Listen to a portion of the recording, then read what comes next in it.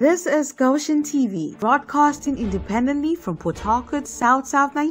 What punishments? Well, the punishment for any preacher who didn't preach the truth of the gospel, the Bible tells us his works will be burnt. At the bema seat of Christ, his works will be burnt. The Bible tells us he will suffer loss. It will look like he never did ministry. In other words, God will punish prosperity preachers. Well, the punishment for prosperity preachers is that they defrauded and misrepresented the character of God. Now, if you are not preaching prosperity gospel, how will you fly your private jets? Well, I don't have to fly a private jet to be a man of God. The call to ministry is not a meal ticket. The call to ministry is service, is sacrifice. The Bible tells us the Son of Man came not to be ministered to, but to minister and give his life a ransom for many. Then Jesus said, if I, your master, went through this route, you have no other route to go through other than this. So a man of God is not a superstar. A man of God is a servant who is called to serve the people of God, the grace of God. So you don't have to have a private jet. And even though I have nothing against private jets, but that doesn't define ministry. The definition of ministry is the word and prayer. You know, I keep telling preachers, if prosperity was all that it is to the gospel, then God is partial. Because there are fishermen across the river who cannot afford anything like prosperity. They are just struggling to get fishes. And a pastor has to be sent there to pastor those poor people. And he has to live among them and be with them for life. And that pastor, because of the people around him and the community where he is, there's no way he can ever buy a jet. To even get a car could be a problem. And he will have to stay there and manage among those people to pastor them. Does God hate him? No. So there's nothing like prosperity gospel. The gospel is the message of Christ's death, burial, and resurrection. And sometimes in preaching it, we lose everything. And we stay where God has sent us. And we are contented with what God has made available to us where we are. And serve the purpose of God, sometimes for a lifetime. Mr. Mana, missionaries left America and came to our Africa in its undeveloped state. They left the wealth of America. They left their homes. They left their houses. They left their wealth. They came here and stayed with us in Africa. Mosquitoes killed some of them. They died poor. Were they not successful? They were successful. So that's why you don't use material indices to define a man of God. You use service, you use the message of Christ to define a man of God. Yeah, but if you have a private jet, you are able to move to wherever you want to go in a jiffy. Yes, of course. It helps with comfort, it helps with convenience. But even if you don't have it, you will still find your way around. That's why Paul told Timothy, preach the word in and out of season. In and out of season means there are times you will not have any form of convenience. In fact, Brother Paul says, me, myself, Paul, I've been in shipwreck often. I've fasted often. It's not fasting and prayer, fasting for lack of food. He said, I know how to abase. I know how to abound. And he says, whatever state I find myself, I am content. That's ministry. In ministry, it won't always be rosy. There are times you will be without. And you are not permitted to manipulate people. You have to endure it. That's why I say, good soldier of Jesus Christ, endure hardship. That's ministry. That's apostolic ministry. Not this superstar kind of thing that we see all over the world. We are talking about core Bible ministry. The kind of ministry that Jesus expects us to run from the scriptures. So what do you make of a big man of God who says, I am a dangerous giver. If you cannot give the way I give, then you cannot prosper the way I have prospered. He is just trying to deceive the gullible people in his congregation and collect more of their money and add to himself. There's nothing like that. There's nothing like that. Mr. Man, I've been around. You know, I've been around. I've been in these camps. I've preached that thing. The only person that prospers from that prosperity gospel is the preacher. That's the only person. Because everybody is giving to him. Everybody is giving to him.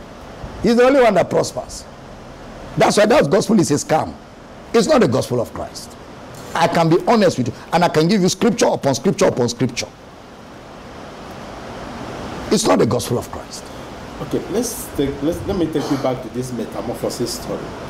I'd like to hear from you that very point. Was it in a trance? No. Were you dreaming? No, what happened? So when I began to question the gospel that I was preaching, I started feeling no fulfillment, no satisfaction. I will preach, I'm not happy. No, the joy left.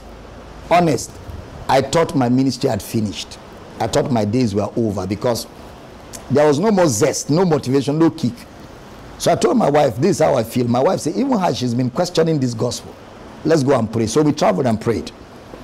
After praying, we were still looking for what is the problem. We couldn't find. We came back, we traveled again. Long story short, I stumbled on Andrew Womack's book. One of his books, just one, 8 pages. And I knew what was wrong. Just 8 pages. Now, I'm a theologian. I did theology. And I was good with Christology. But the Christology I did in theology, I didn't know how to apply it. But that book fixed everything for me. So I came home and went back to my Bible. Sat down with my Bible and went through the scripture studying. And I knew what the problem was. So I came to our church and I apologized to the congregation. As a church, I came today to humbly apologize. I've just come by a discovery from the scriptures of things I taught you that I thought was correct. But looking at the Bible again carefully, those things are not correct. If you give me the opportunity, I will make it right. I will show you, I will teach you, I will correct it. But if you feel you can't trust me anymore, you want to leave, I have nothing against you. And some people left, some remained. And then we began to teach and correct things. We began to teach and correct things. We began to teach the finished work of the cross.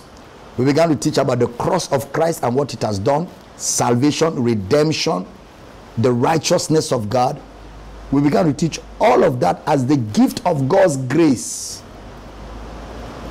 And people in our church began to grow. And for a while, nobody wanted to identify with me. Then after a while, it exploded.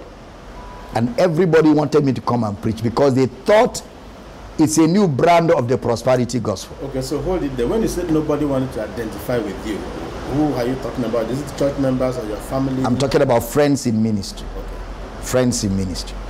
Because then, now... about church itself. Oh, church. All the people that remained were growing and they were all happy. They were learning and they were seeing the truth and they were excited. They were learning Christ. But friends of mine in ministry started shying away because then I started saying tithe is not New Testament. You don't have to tithe. And they felt like, no, our economy will be in trouble. But then when they saw the message was gaining ground, a few of them invited me, thinking now I'm combining this message with prosperity. Okay. But when I went to their churches and they had the pure gospel of Christ, some of them were fascinated. And they said, this is the truth. Oh. I want to preach it. But when we started studying with some of them, and they saw the implications, they said, no, Dr. Damina, I don't want to preach it. You be preaching it. I want to stay with what I'm preaching. What's the worst experience you've had because of this? The worst experience I've had because of this message was a church I went to in London. The guy invited me to London to come and preach. And I told him, do you know what I preach? Please, I don't want trouble. He said, no, you're our father in the Lord, come and preach. I said, he said, I know everything you're preaching. I said, okay. So they bought me ticket, I landed in London. I went to the church, thousands in London, thousands in London. For you to have 1,000, these are thousands, let's say 2, 3. So that I'm not exaggerating. I came into this service, Mr. Omana, and I preached on the redemptive power of the cross. That service went gaga. The message came with people felt liberated. You can see people screaming on their seats. But when I turned in the midst of preaching, the pastor's face was frowning. So I decided, let me finish. When we get to the hotel, we'll sort out what the matter is. Then I started thinking in my mind, didn't I recognize him? I took time to celebrate and appreciate him. What could I have said? Anyway, we'll find out. So I finished the message. The service was wild that night. As I was rounding off and I prayed, I asked the people to give and support the conference. They gave and started going. They took me to the hotel. That night, the pastor came. Don't you preach deliverance? I said, what I preached tonight, what was that? He said, no. Tell them they are bound. Don't tell them they are free. Tell them Satan is after them so that they will keep coming. This thing you preach, they will not come again. He was angry. I said, don't talk to me like that, because first of all, I senior you both in ministry and in life. I asked you before I came. You say you know what I'm preaching. And I came to preach what I'm preaching. Now if you're not happy, I'm ready to go back. You say, yes, I think you should go back. I was to preach 3 days. The next morning, they took me to the airport. I boarded my flight and I came back to Nigeria. Now, down the road, after a few years, some of his members, their eyes opened to this message. Very sadly, that church is no more in existence. Shut down. The pastor is even no more in ministry. How does it make you feel? Very sad. Very sad. If you had listened to me and had calmed down and had sat down, let's look at the scriptures together, I could have helped him. But he shut down to the grace of God. Do you see churches in Nigeria shutting down like that? Well, my prayer is that they don't shut down. My prayer is that a transformation happens. Even in those that are not where the gospel is preached. My prayer is that a transformation will happen to the pastors so that the people can be salvaged and helped. And so that those churches will continue. Because there's no one church that can do it. We need more pastors. We need more churches. The world is too big, but not in falsehood. So my prayer is that those churches, a transformation will happen. A transitioning will happen just like it happened to me. So that the gospel of Christ will be heralded on all pulpits all over the world. Your children, I know there are so many pastors who follow you. You are their father. What can you say about their followership today because of the messages you preach? Some of them left, but the people following me today are 1,000 times more. And I'm talking about pastors all over the world than the ones that followed me before. The eyes of pastors are opening in America, in Canada, in the United Kingdom, in Europe, all over Africa, Miss Omana, Botswana, Zimbabwe, South Africa, Zambia, Namibia, Ghana, all over Africa. Pastors are waking up to see the truth of because a lot of pastors are genuine in their service of God. It's just that somebody didn't show them the truth. And now that when they hear the truth, their hearts, their spirit bears witness. And some of them reach out. Some of them call. My mentoring academy is packed. And we're taking a lot of pastors through teaching, through transitioning, and we're making them to see the gospel and to understand the scriptures. A revolution is imminent in Africa and around the world with the gospel of Christ. So can I say that you are undertaking a revolutionary activity in the Christian world? Well, people call it that, but what I see myself doing is I'm just bringing enlightenment and helping people to see what the truth of the scriptures are, so that our worship of God can be solid. Our worship of God can be as it is according to the written word of God, in spirit and in truth. We can also say this is a one-man riot sport. Well, like I said to some people, I'm not the only one preaching it. It's just that my voice is loud. You championed it. Yes, my voice is loud. But there are many people preaching it quietly, that eventually their voices will come out. And everybody will know it's not a one-man team. It's our team, and we will do it together. What are your fears in the days ahead? I have no fears. I only have joys and excitement that the gospel of Christ is thriving and that the word of God is growing mightily and it will continue to prevail. Okay, so since you started preaching this gospel, this message, this line of messages, can you take your mind back to one experience you've had that has given you so much joy that, yes, I have entered the right path? Many experiences. People bringing testimonies. I was in church for 30 years and I never knew Christ. I was in church for 20 years. We left church, but now hearing what I'm hearing, I want to go back to God. I'm an atheist. Christianity never made sense. I even thought there was no God. But hearing what I'm hearing, I want to receive Christ. I'm having all those testimonies across the board. In fact, there's a podcast I did last week. If you go to the comment section, the testimonies are overwhelming. All over the place. The testimonies are overwhelming in thousands of what God is doing all over the nations. That gives me fulfillment. That's my motivation. That lives are changing. Lives are being transformed. Christ is taking his people back to himself, and people are having an active relationship with God Almighty. Okay, so if you were to meet with somebody like Pastor Kumoyi, somebody like Adeboye, somebody like what's his name in Port Harcourt, Salvation Ministries, Ibiomie. If you were to meet with these great men of God, one-on-one, what would you tell them? I will relate to them joyfully. I will greet them nicely and appreciate what they do. And if they ask questions, I will answer. What will you tell them about what they're doing and what they're doing? I'm not the judge.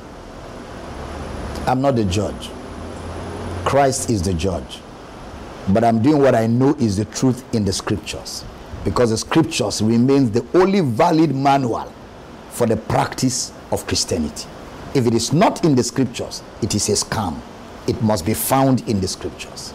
Is it true that you've been threatened because you're preaching this? Even online, you see videos. Damina will kill you. Damina, if you come to South Africa, you will die. Damina, all over the place. And I keep saying, when I was preaching that gospel, I was the darling of everybody. I was all over the place. Everybody wanted me. The moment I started preaching Christ, I'm being persecuted. The more reason why I know I'm on the right track. Because Jesus said, beware if everybody speak well of you. If you're on the right track, they will attack you. They will do what they did to me. Now, so I'm seeing videos online. I'm seeing people insulting me. I'm seeing people accusing me of pregnanting of people's wives. I'm seeing people saying all kinds of things. They never said that before when I was preaching that gospel. But now they are saying it because I'm preaching this gospel. So that already validates the fact that I'm on the right track. Persecution is one of the marks. Okay, let's talk about water baptism. Okay. Where do you stand? Where does the Bible stand? Not where I stand. Where I stand is irrelevant. Because what does the Bible do water baptism? So what does the Bible teach about water baptism? What's the origin of water baptism? John. Why was John asked to baptize people? In John chapter 1 verse 29 to 32, John said Jesus was his cousin, but he didn't know him. He didn't know him in the sense that he was Jesus, the Savior. But he knew him as a cousin. Then he said, but that he should be made manifest to Israel, am I come baptizing.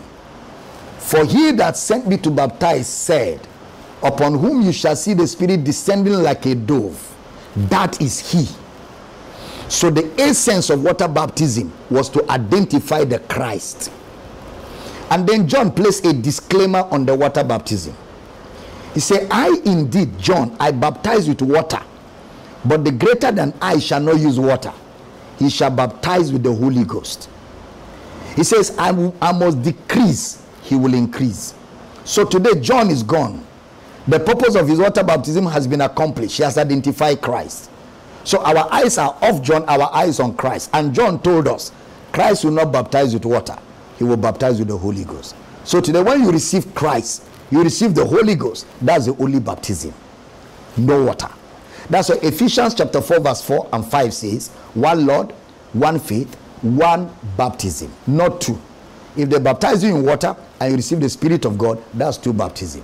But the Bible tells us it's only one, and it is a baptism of the Spirit. So that is also a scam. Yeah, water baptism. Well, it's not a scam, it's just a lack of understanding. It's ignorance.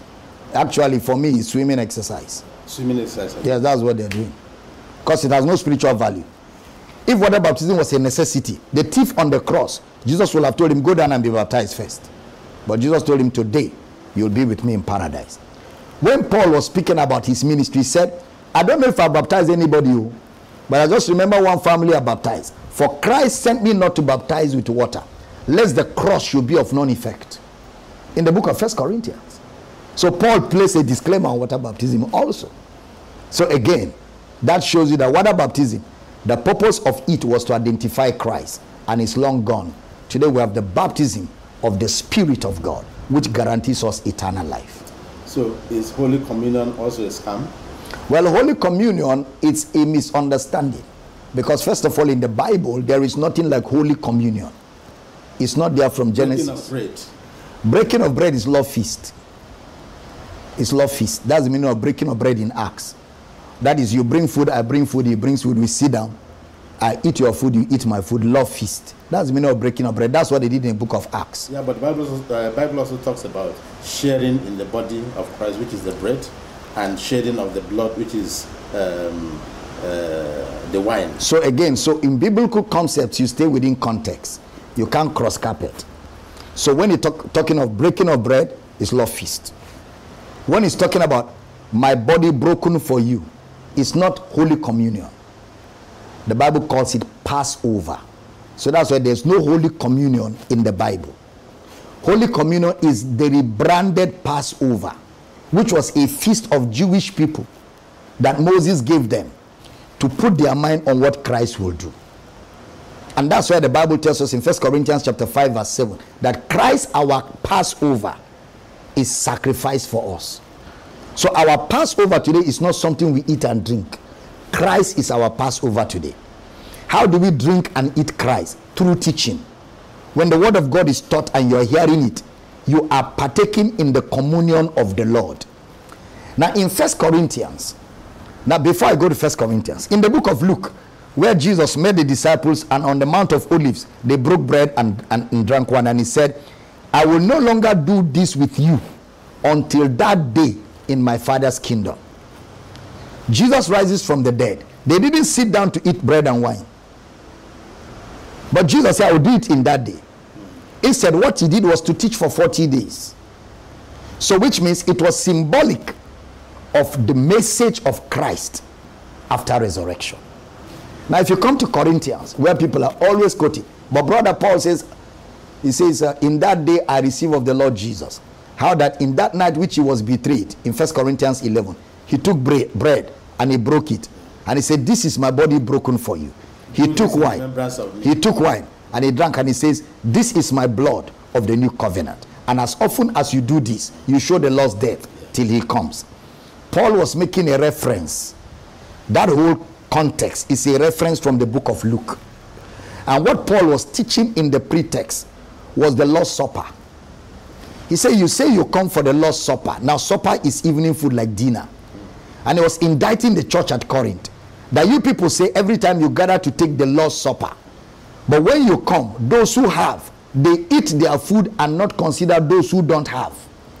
And after eating, those that are hungry go home hungry. Those that are having will go home full. He said, this is not the Lord's Supper. He was rebuking a church for not walking in love. Then he brought the parable of that Passover. He said, for I received of the Lord Jesus that in the night in which he was betrayed, he took bread. And he said, this is my body. As often as you eat, you show the Lord's death till he comes. I said, but because you do not discern the body of the Lord, the body of the Lord is me and you. We are not discerning each other. He said, for this cause, some of you are sick, some are weak, and some die.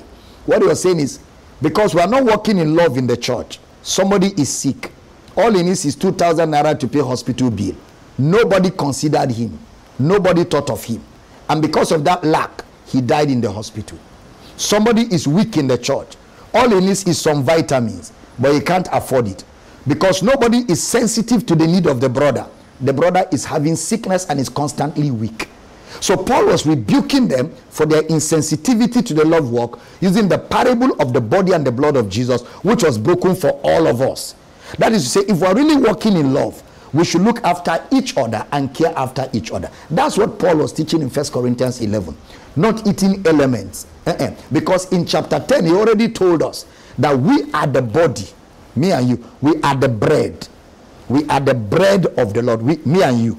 So if we are that bread, then we are not eating any bread anymore from the bakery. Because in Colossians chapter 2, Paul said, let no man judge you in drink and in meat. And he says, which are all to perish with the using.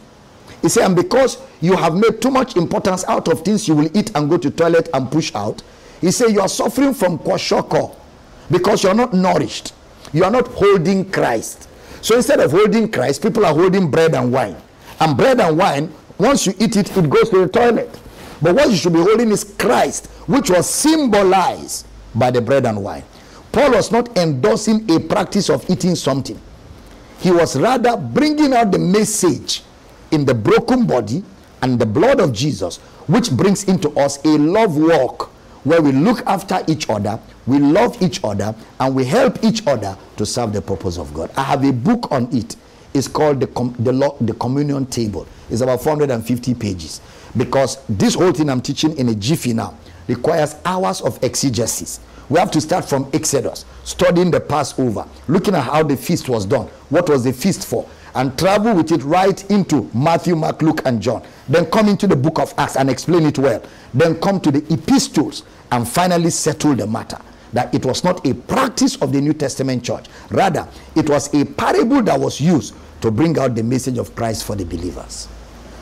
Oh, well, looks like you must have been doing some maybe weeks, months of fasting to get these revelations, to get these insights, studying so much.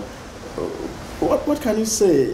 What was the highest level of fasting you have undertaken to be able to have all of this? You don't need fasting to have this. You don't need fasting.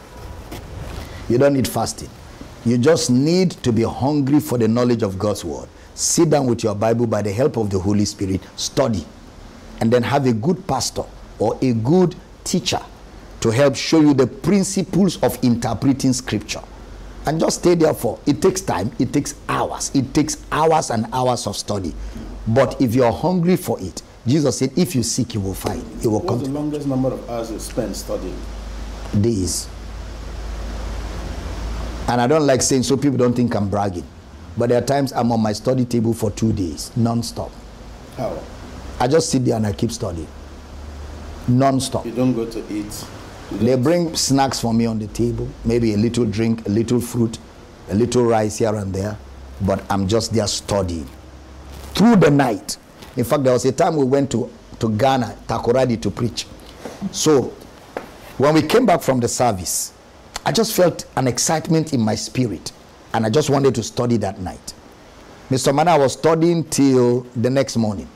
Pastor Philemon came to my room around 8 o'clock and saw me studying. Sir, didn't you sleep? I said, no, I didn't sleep. What's the time? He said 8. I said, oh, get me tea. He brought, I drank. I continued till 4 p.m. Till 4 p.m. When I stood up to shower, get ready, go and preach. And Pastor Philemon was like, you didn't sleep the whole of last night till this afternoon. I said, yes, because when you begin to enjoy the study of God's word, you get into what I call rapturable moments, where you lose consciousness of time. And time flies. And it happens to me many, many times. Even in my house. There are times Mama will come to me and say, rest a bit now. You've been studying since yesterday. Take a break. And I'm given to studying because, not to prove a point, but because I enjoy it. And the more I study, the more I'm happy because I'm discovering more of Christ and more of what he has done and more of his power, which I am able to use now to build people all over the world to walk in the realities of Christ. Are there people you have built that you are confidently, you are very, very sure that they are going to take after you? Thousands, millions all over the world. I mean, in every nation. I have sons, and Power City is not just Uyo now. It's in every country. And we have several Power Cities in many countries. I have pastors in all of these countries. And in fact, almost everybody in our congregation is a pastor because our church is a Bible school. We just teach, answer questions. So within a short while, you see people who just came in few months ago are already teaching the word of God. And there's that massive generation of people rising all over the world. And you don't perform miracles? I perform miracles, but I don't show miracles. I'm not a showman. We pray for the sick, they get healed. We pray for people that are going through things and God does miracles. I'm telling you, it's happening. Cancers, I mean, all kinds of things. But we are not showing. It's not about show. They don't carry crutches to showcase. No, we don't do that. We don't display things. Our message is what we show. What Christ has done and what Christ is, who Christ is, and what he has obtained for us. And then, of course, when you teach it, God will confirm it with signs and wonders. But we don't display the signs because you can have miracles and people are not born again. Moses did miracles for 40 years. Nobody believed. So miracles are not ultimate. What is ultimate is the message. Like I keep saying, if miracles were the ultimate, then there would be no need for the message. But people experienced miracles under Jesus' ministry and didn't even believe the gospel. But what is ultimate is the gospel. Lazarus was raised from the dead after 4 days. Where is Lazarus today? He still died. of the greatest of miracles of physical healing and prosperity. People can get it now. It's temporal. People still die. Even if they're healed of cancer, after a few years down the road, they still die. But there's something you can never lose, and that's eternal life. And eternal life comes by the gospel. And that's why our emphasis is salvation, eternity with God, a relationship with God, which is eternal, which you will never lose. That's our focus. All right. Thank you so very much, sir. It's been a very wonderful session with you. Mr. Man, no dull moment with you. We've not done this for a very long time. I agree. I'm happy that we're here again. I'm happy you were able to make it. Thank you so much. Thank you for coming. So, viewers, that's how it's been. There's no dull moment with Dr. Abel Damina. He's causing problems everywhere in the globe. The internet is sparking, and it's always a delight having to talk with him. I'm sure there will be a lot more time that we'll need to share stuff with him. So until we come your way again, my name is Ofonime Omana. I'd like you to keep watching Goshen TV. Try as much as possible to subscribe to our channel, like all the things we share. That's how you get to know more about what Dr. Abel Damina and others are doing. Thank you so very much, sir. Thank you, Mr. Mana. Thank you so much for coming. And I'm not a troublemaker. This is a production of Goshen TV.